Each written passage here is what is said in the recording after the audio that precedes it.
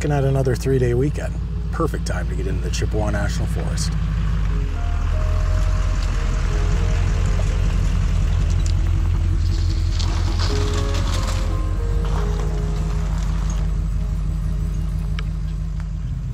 Having all the water holes frozen over sure makes driving the forest roads easier. And we're finally getting some snow.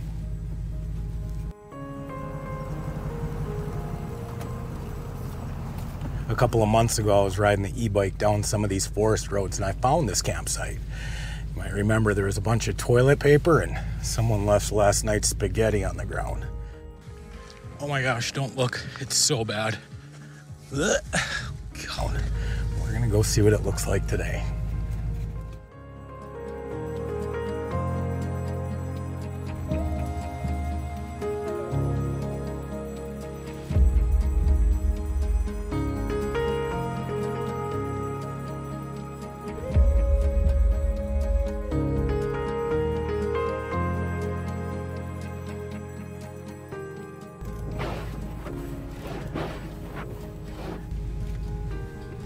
I think this is going to be perfect.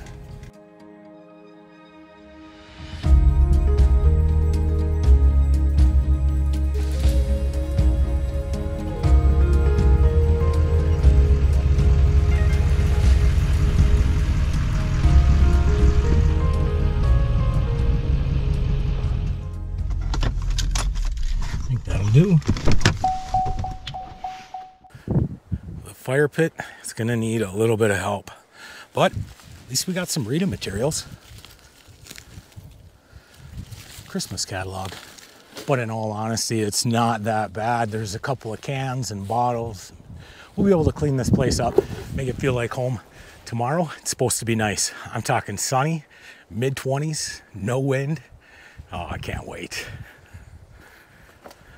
I'm gonna go inside, get the furnace started, put the slide out. I gotta level the camper yet too this afternoon. It's a perfect day. Sit inside, answer some of the questions that you guys have had down in the comments.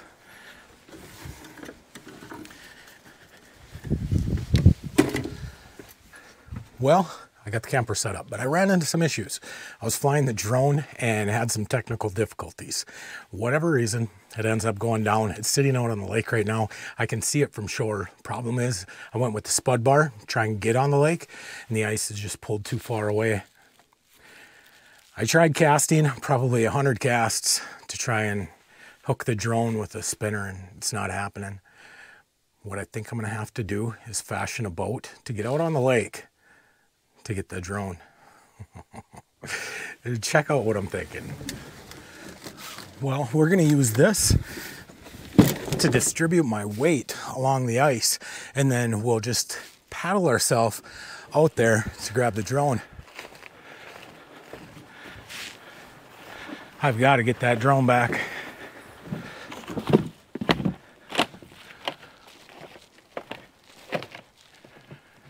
If at any point it gets too sketchy, we'll just turn it around. Let's go.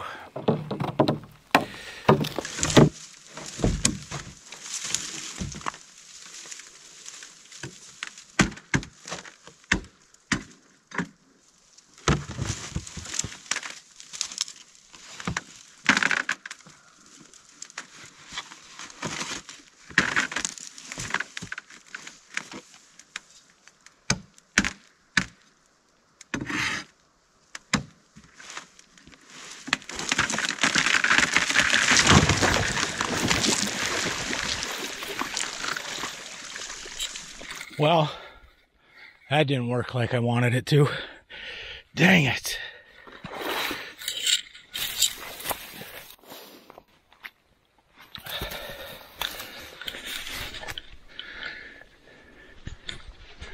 I gotta get my raft back. Oh, maybe an inch thick. Definitely not thick enough.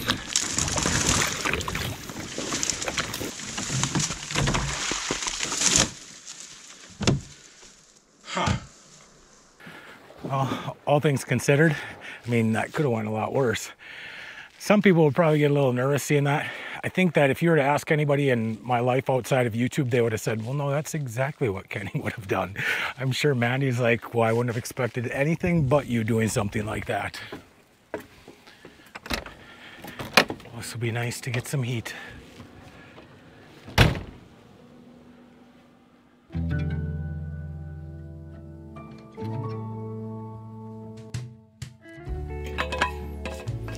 Once again, the Weather Channel, they weren't telling the truth. There's no sun out there today. We're still gonna make that rib roast though. We'll get out, clean up that fire pit.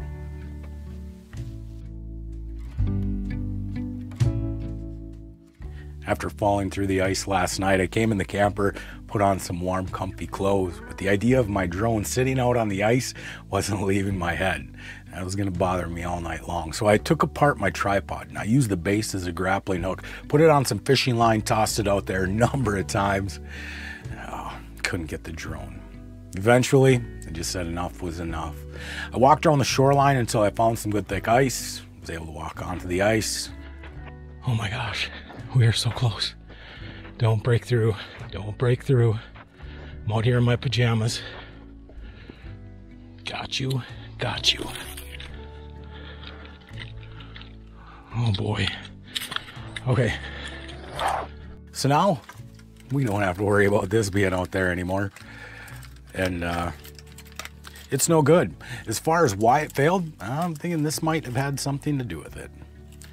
This plastic is pretty cheap, and I don't know if this is an original DJI drone or not. I bought it from Walmart for 245 bucks, and the one thing that I did notice right away is the plastic is a lot more rigid compared to the original one that I bought from DJI, but could be the same products, who knows.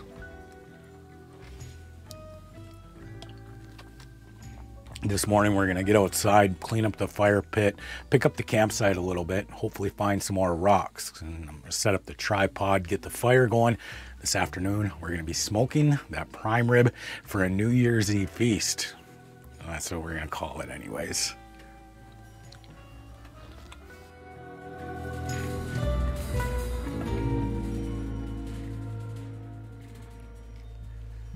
We'll start with the easy pickings first. And the fire pit.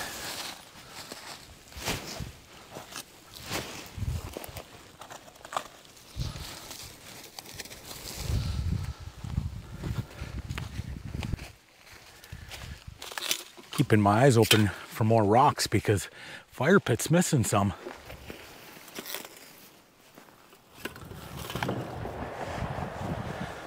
I think we'll be able to build what the state considers an approved fire ring.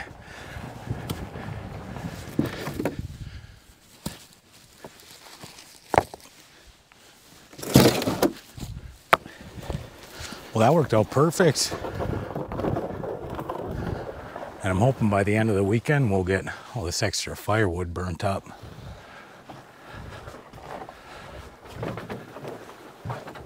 I've had this wood hanging off the front of the truck for at least a month, so I'll get a good hot fire going with one of these bundles.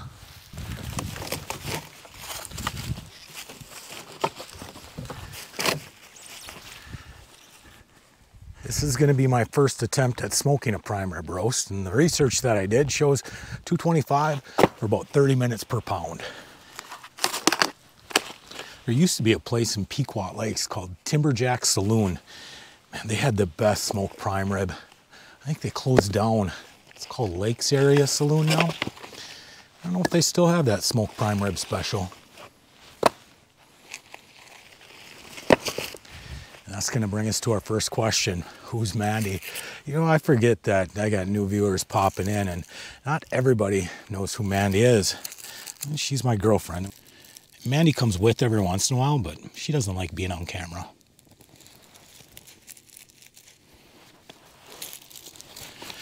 Yeah, the weatherman lied when he said there was going to be no wind.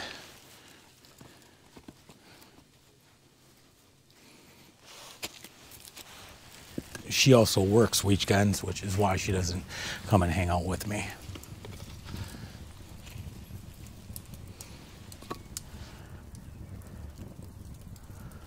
I got some frozen dinner rolls that I'm gonna make. I haven't decided if we're gonna smoke them over the fire or cook them on the oven. But I think we should go inside, take the prime rib out, get it seasoned up.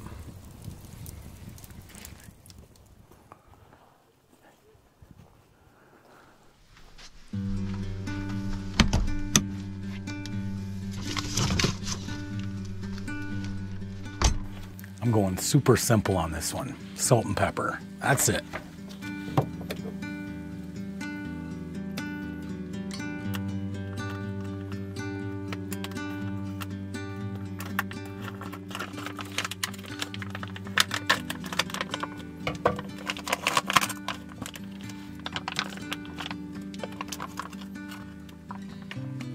Man, this looks good.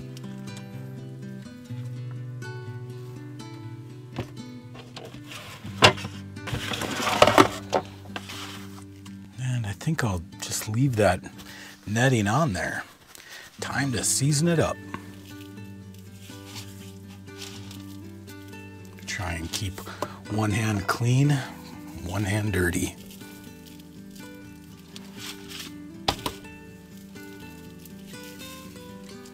Thought about doing a little bit of smoked paprika on there. Oh, who knows? That looks good for now. What does the fire look like? Oh, we've definitely got time.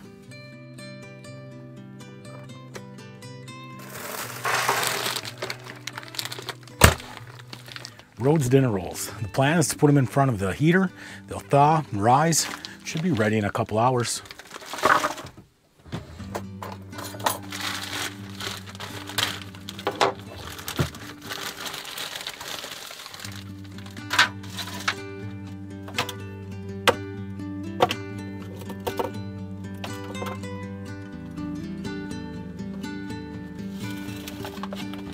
We're gonna set these guys right next to the heat vent.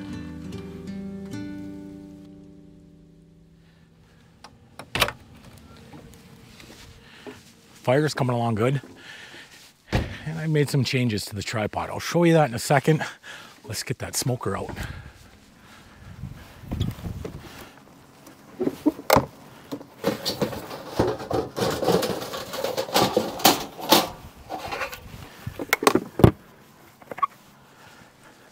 So I put a double grate on here, and I have this dripping pan underneath. What it's gonna do is two things. Number one, it'll catch the drippings from the meat. Number two, what it's gonna do is keep that direct heat off of that roast. Well, fingers crossed this works.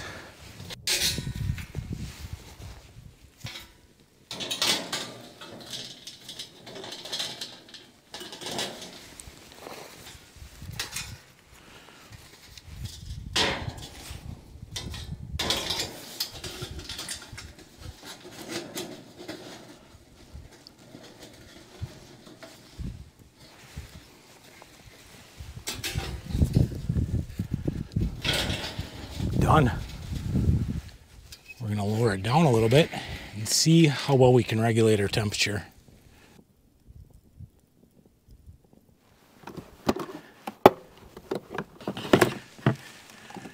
We need to get the generator going. Earlier this week, they were saying the high was going to be around 25 degrees.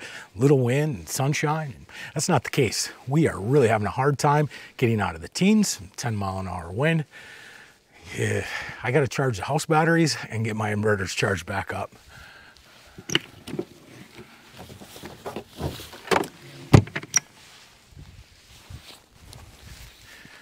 Well, let's see if the cold weather is going to affect the Predator today.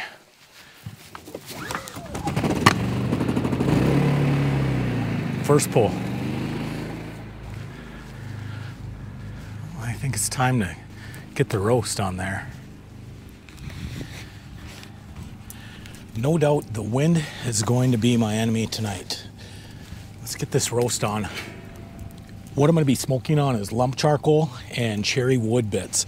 I'm going to put the rib bone side up, down, and then try and keep it about 225 degrees in a couple hours, probably an hour and a half. I'm going to check the internal temperature of the roast. What we're looking for is 130 degrees. Pan centered in place, we'll put on the door and let the magic happen.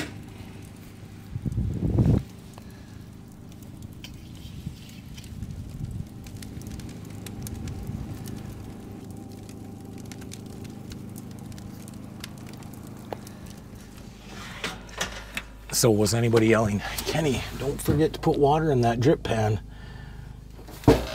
because guess what? I should have put water in that drip pan. These guys are looking good. Let's go outside and I'll show you what happened.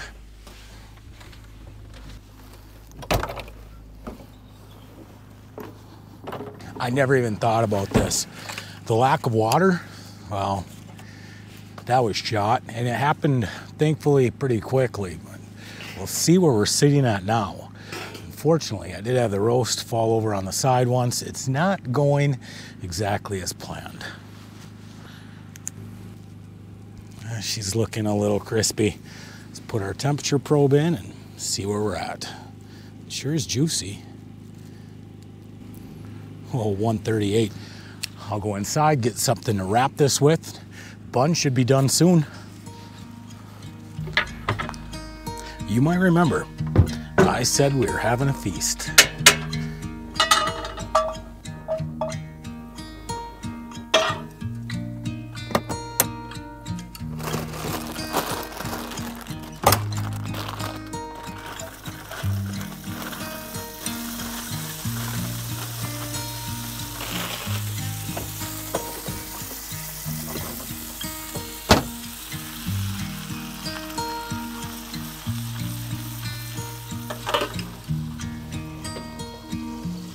Oh, those look done. Hot.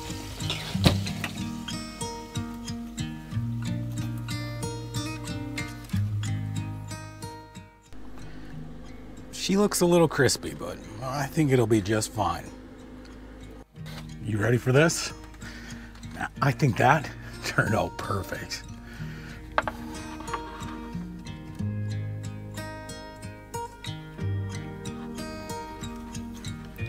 Cuts like butter.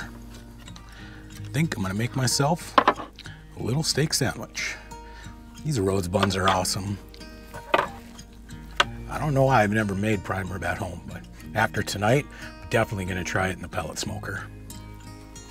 Another question that I often see down in the comments is, what kind of truck camper is this? So it's a 2004 Arctic Fox M860. It's a 20-year-old camper and it's holding up beautifully. The interior inside here is pretty much all stock. I haven't done a whole lot to it. The truck is a 2015 Chevy Silverado. It's a 3500. I've done some suspension upgrades to be able to handle the camper. I'll be honest, when I'm driving down the road, I can be doing 85 on the interstate. I don't even notice this camper's in the bed of the truck. I absolutely love this combination.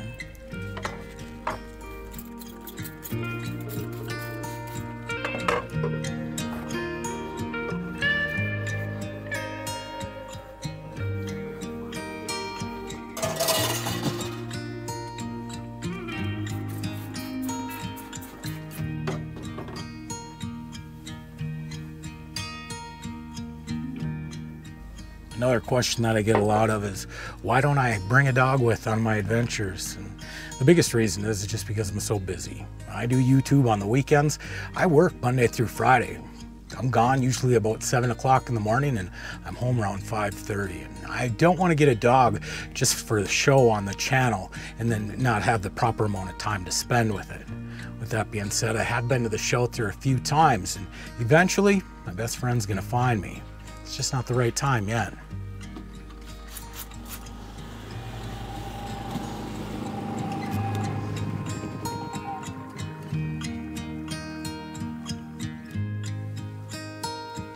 I got the camper all cleaned up. I'm ready to go to bed. I'll see you next year. Same joke since middle school.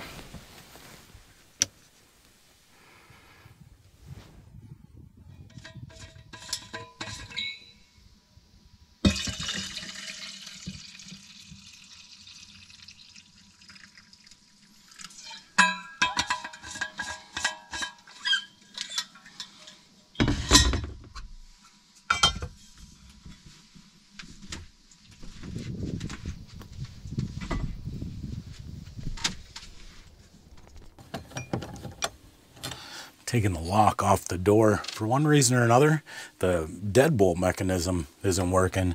So I'm going to take it apart quick this morning and see if I can't get to the bottom of it.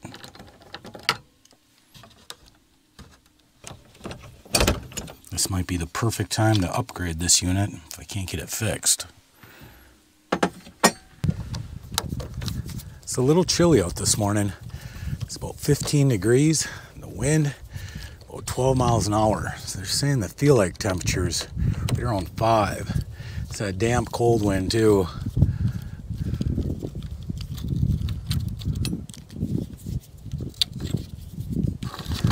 Oh, let's get this inside. And the part that's not working is the locking mechanism.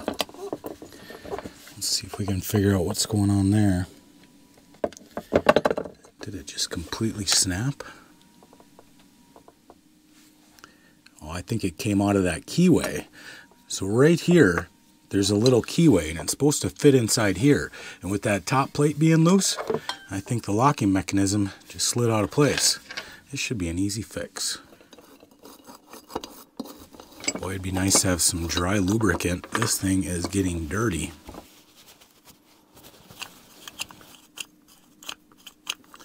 It's moving a lot smoother now. I think we can button it all back up. Should be good to go. I think we're back in business. What a mess. Oh, why's it gotta be so cold? Final test. Awesome. It works.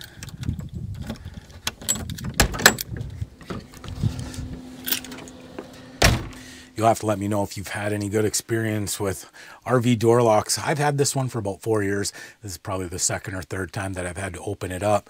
It was cheap enough. I didn't spend a lot of money on it. I know that these locks do get expensive, but if they make a better one, I'd definitely be interested in it. You'll have to let me know. I want to go for a walk, but man, it's getting cold out there.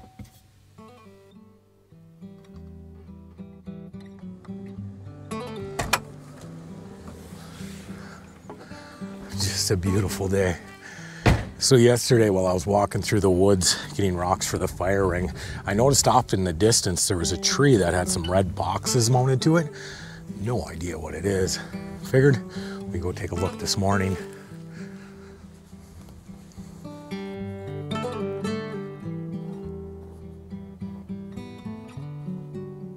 And just in case if you were wondering, the lake, well, it's more like a river. The part where the drone was at yesterday was about 2.5, 3 feet deep. So I knew that even if I'd break through, it wouldn't really be an issue.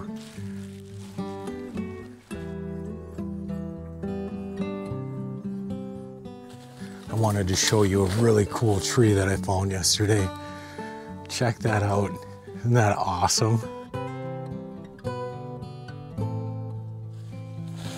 Let's go find that red box.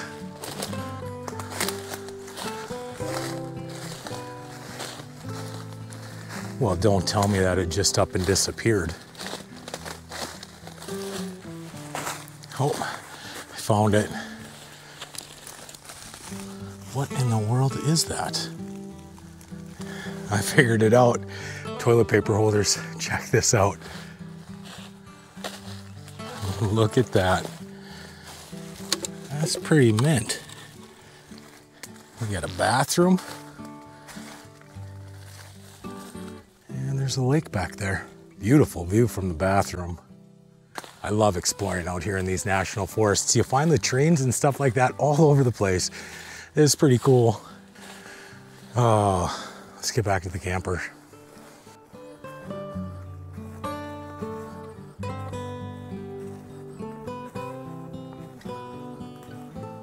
So I got a really exciting text message from my daughter Adele last night. You guys remember that her grandpa passed away here not too long ago. And she just bought his truck. So this afternoon, I'm gonna go home and we're gonna change the oil on it.